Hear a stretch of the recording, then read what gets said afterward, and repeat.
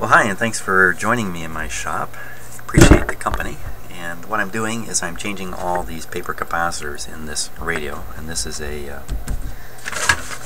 what is this? This is a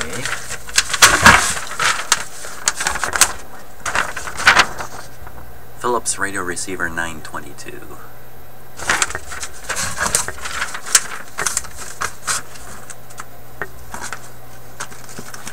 And the problem I'm having with it is when it operates, it sounds like a component is in the process of failing. It makes crashing sounds, sound like lightning. And that's what we've taken out of it so far. And hopefully by changing out these capacitors, I will either eliminate the failing capacitor at that point, or I will know it's none of these because they're all gone. That's kind of the idea. So that guy we're going to do is this bigger one up here.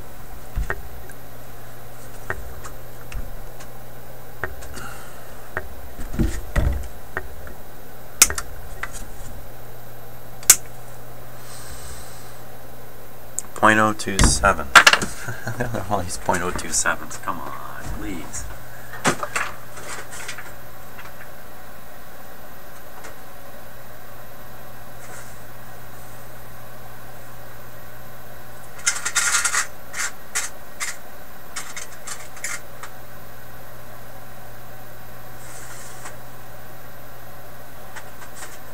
.02. I got a .022. I could add to it a .003.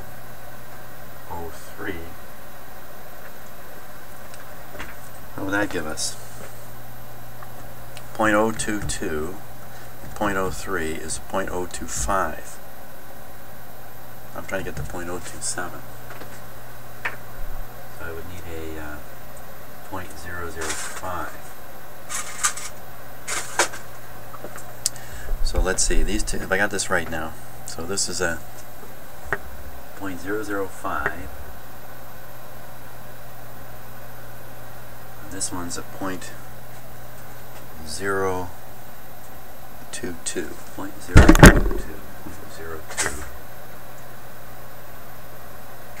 Yeah, .022. And a .005 is a .027. That's it. Okay, so we're going to do this. I don't even know if it's really necessary, to be honest with you.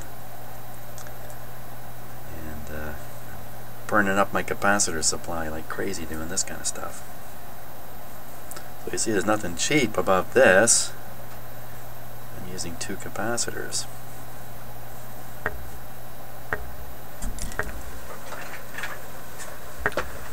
Well, it's still cheap. Don't get me wrong. These parts cost almost nothing, really.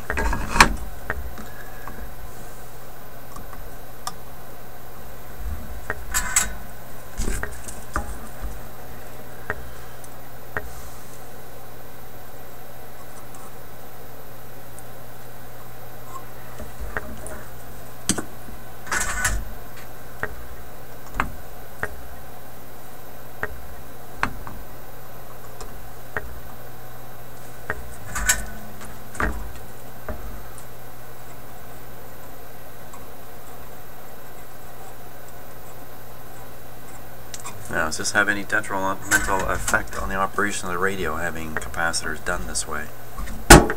Oh, I don't think so. Now, this is a very simple radio in front of us here.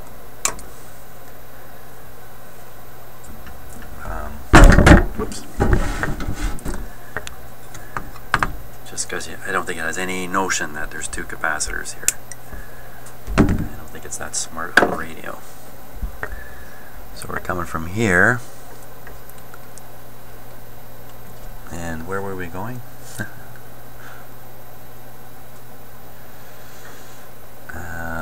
Yeah, where's the other lead?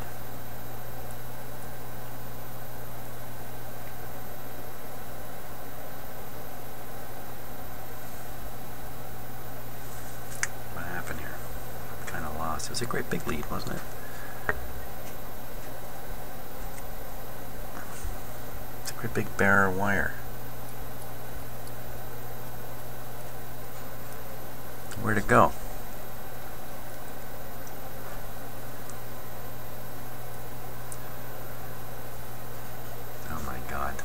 Oh, there it is up there.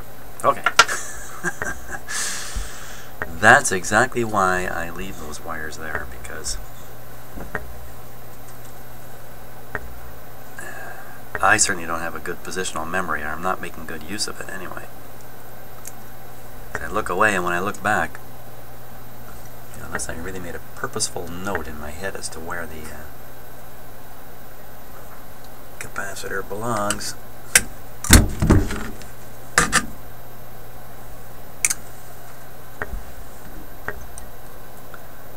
I often don't remember.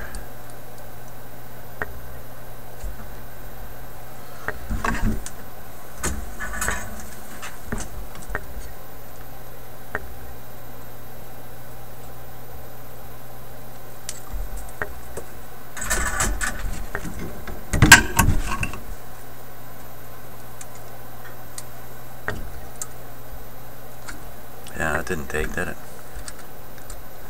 That did not take. See, the other wire's a little big. I didn't apply the heat long enough, I don't think.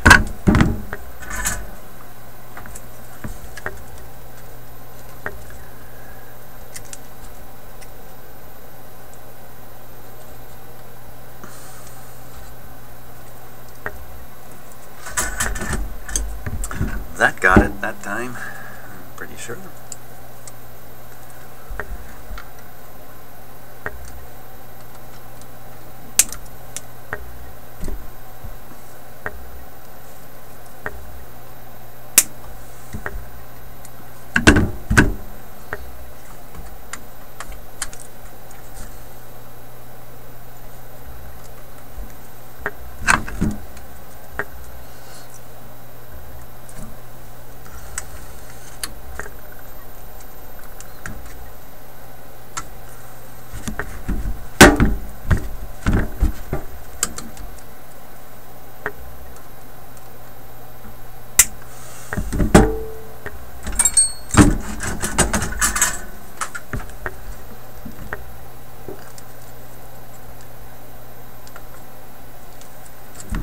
Okay, that's another one done. This guy will be next.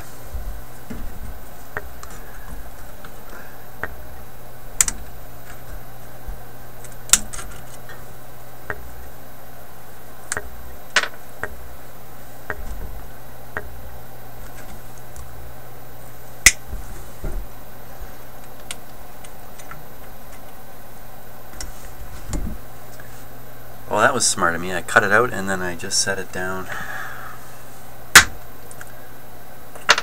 I think it's this one. Without looking at it. 0.01.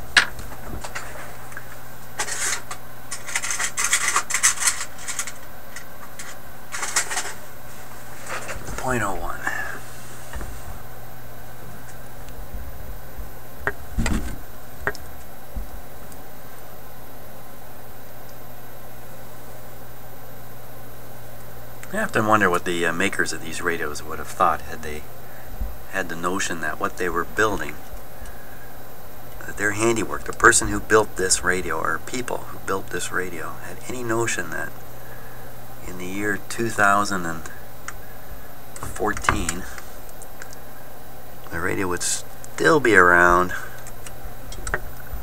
Somebody would be putting time and effort into it. I'm sure what they thought was, you know, this will be good for 10 years, 15 years, and then you're going to buy a new radio. And this guy will just go in the scrap heap, as so many of them did.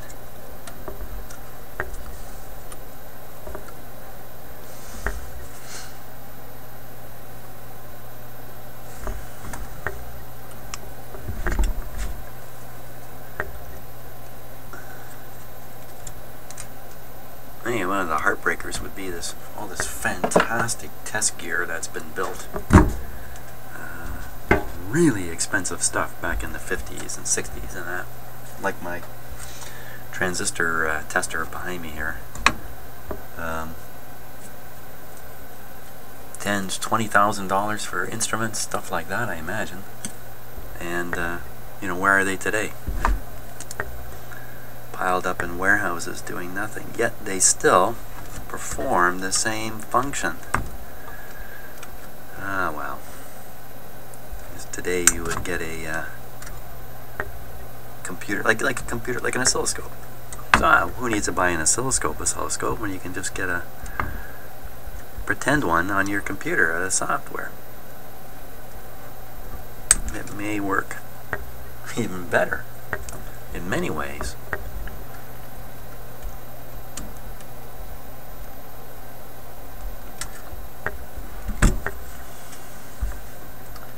So does anybody know what I was just babbling about? Because I don't know. What was I babbling about there? Don't fall over. Put you to sleep. Yeah, why do I keep knocking this thing over? I really don't see how it's happening. Cords interfering here or something, I don't know. Okay, don't lose track of what you're doing, Jim. That's exactly the kind of thing that'll end up distracting me and I won't solder a connection. Like for instance, if the house caught on fire, I probably wouldn't remember when the house was rebuilt, you know, where I was with this. Okay. Hopefully my dry sense of humor is coming across here.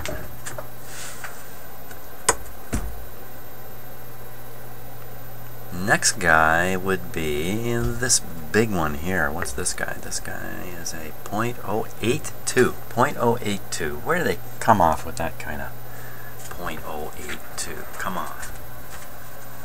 0.082. What am I going to do with that? Well, what's it doing? It's grounding the radio chassis. How critical can that be? Why can't I put a 0.0? Why can't I put a 0.1 there? Why a 0.082?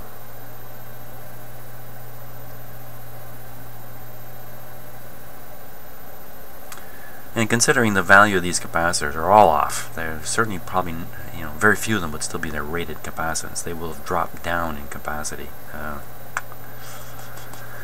I don't see any reason I can't put a 0.1 there. Why is it so bloody big too? Is that really high voltage?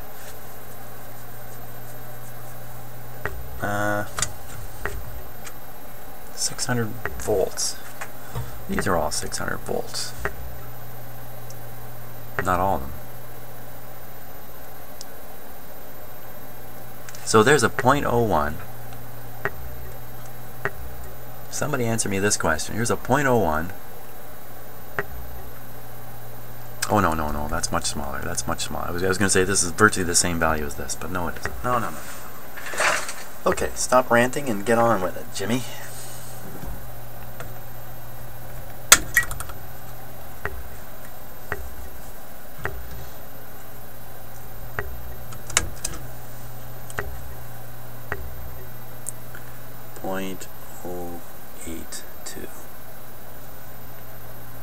Type 684.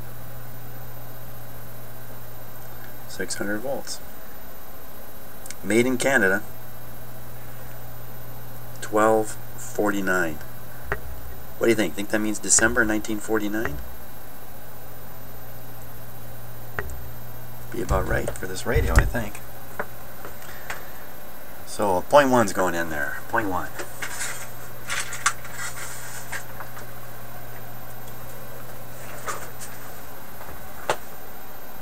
0.1. Won't reach that one.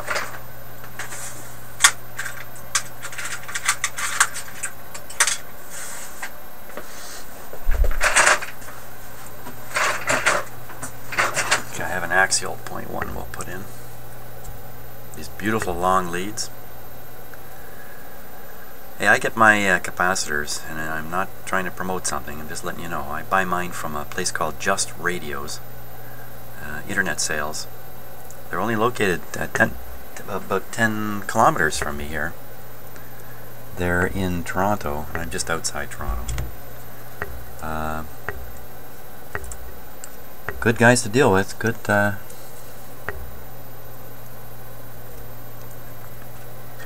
mean, they provide. This is the kind of part you can get from them. That's perfect. Big, long leads, fairly heavy leads. Perfect. Okay.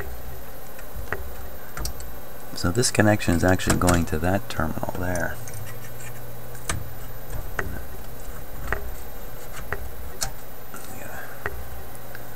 Put a smaller piece of insulation in there.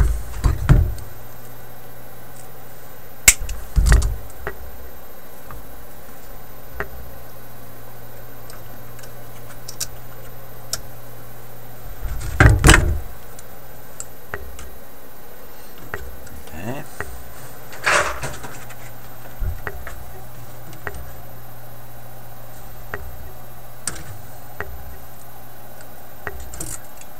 Lots of wire here. Shorten her up a little bit.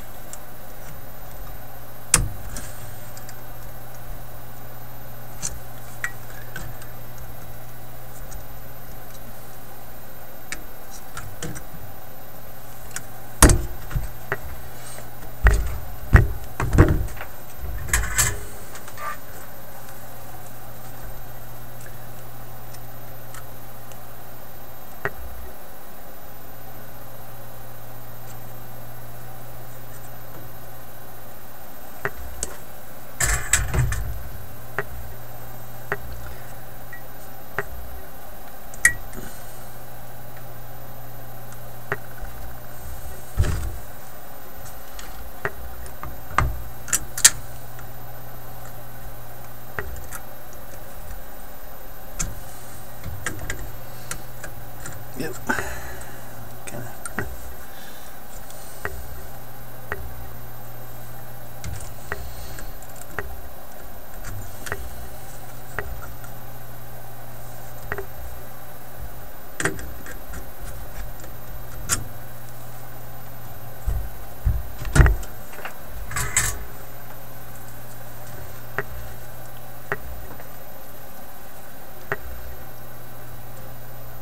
You know, we never think about it because it's just everywhere in our modern lives, and has been for quite a while, in fact. But metal is a really weird thing. It's really weird. Since, generally speaking, metals don't occur naturally on Earth. Yes, they do in some cases, but things like this metal wire. If you could have showed up 5,000 years ago with a little piece of metal and just gone like that, and then straight, I mean, that would have just freaked people out. What is that stuff, they'd be saying. Yeah. As far as I know, anyway. It's really strange stuff. The way it bends and everything, it's all really weird. It's not a naturally occurring thing on the Earth. Think of it that way. We just take it all for granted. But you know, just a spring, even just a spring is enough to, I'm sure, freak people out before anything like that existed. Okay, that's another capacitor done.